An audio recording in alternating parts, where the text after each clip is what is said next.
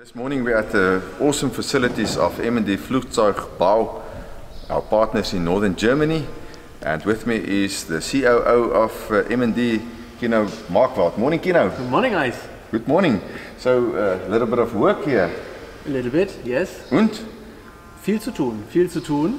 Und ja, hier machen wir unsere Endmontage komplett. Einmal alles durchgucken, ob alles da ist, alles dabei ist, zur Auslieferung vorbereiten, einmal aufhübschen. Und hier bei diesen Flugzeugen machen wir jetzt die Prototypenkonvertierung, Okay. sodass alles dem Stand der Zulassung entspricht und dann entsprechend an die Kunden ein zugelassenes Flugzeug ausliefern können. Ah, sure, no?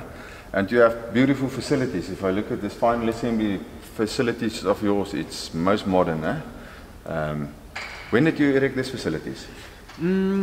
Vor ungefähr 5-6 Jahren Okay. haben wir angefangen, die Hallen so nach und nach zu restaurieren, und herausgekommen ist das hier als Endmontagehalle eigentlich, ja, für Jonker-Flugzeuge, für Instandhaltungsmaßnahmen an allgemeinen Flugzeugen und natürlich in erster Linie auch der obere Bereich im hinteren Teil für die Jetmontage, um dort die Triebwerke herzustellen.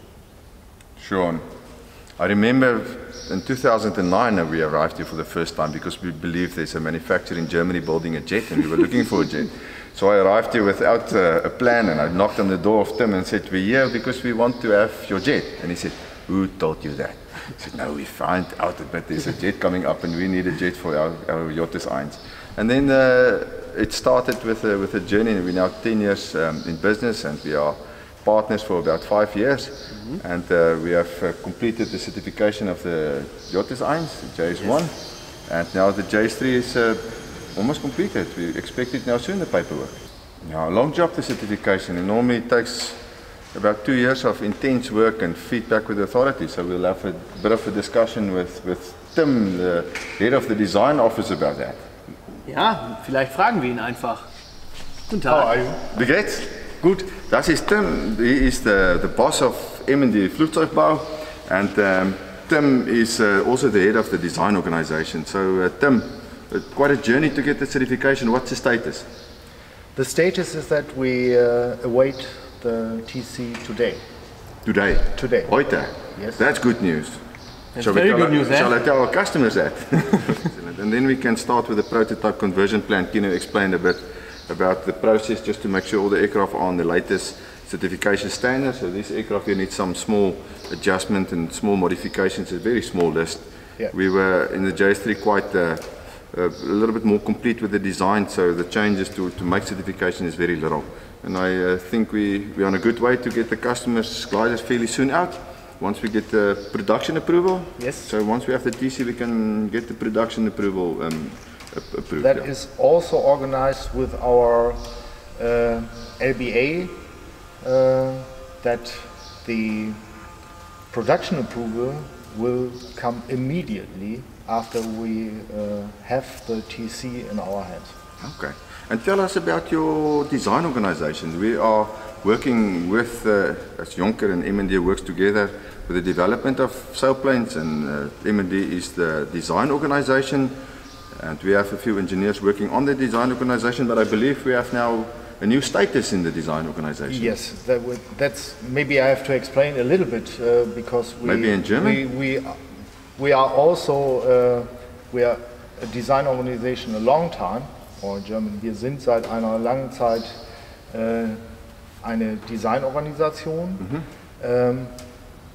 Aber es gibt im Prinzip zwei grundsätzlich unterschiedliche Wege. Die meisten in der Branche haben eine alternative procedure to design organization. And then the authority needs to have quite be involved in the process. There's a high level of involvement of the authority, and now we reached since April this year. We applied 2 years, 3 years ago. It is a long process to reach that goal, but since April we have EASA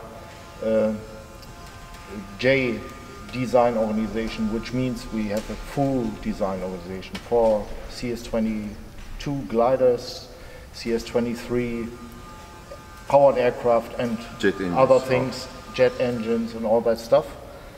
Yeah, and so in the future we can reduce involvement of the authority step by step to a very, very, very low minimum, which means in theory, finally the authority just undersigns the TC. Ah, that is good news. Now, well so done. We are very much faster in the future. Okay, so I also have a feeling that with the next projects we will be on the certification side even better, and we don't expect the delays that we had in this time. Unfortunately, there are some delays that you also have with the workload of the authorities. They cannot attend to your work immediately, so they have to go into a queue, and unfortunately the authorities had quite a busy time and they had to start much later with it, and that delayed unfortunately the certification. We did not expect the delays, but this is how it is, and for the future I think we will be more freedom, less involvement and faster. Yes, we follow a lesson learned process. After every TC we go into a review of that process and follow it directly where we had made some small mistakes. And everybody makes mistakes, that's normal, but we sort that out step by step. Well done.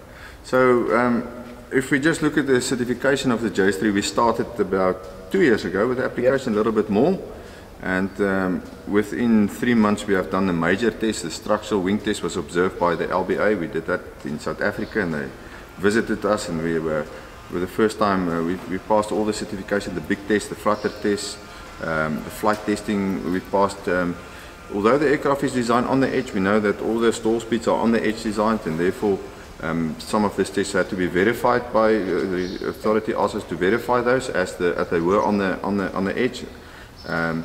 But luckily, with a re-evaluation of the process, we got exactly the same results. But as you know, it's on the edge. This aircraft is on the edge. You cannot design it closer to this. It's pretty clear for us all, I think.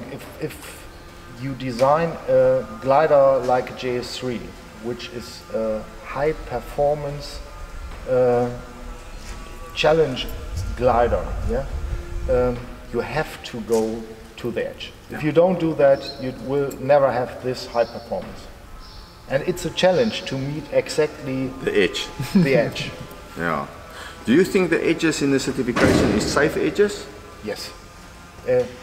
As I always say, it's a little bit hard to say. It's hard to say, but every paragraph in the certification is over decades written with blood. That's so true.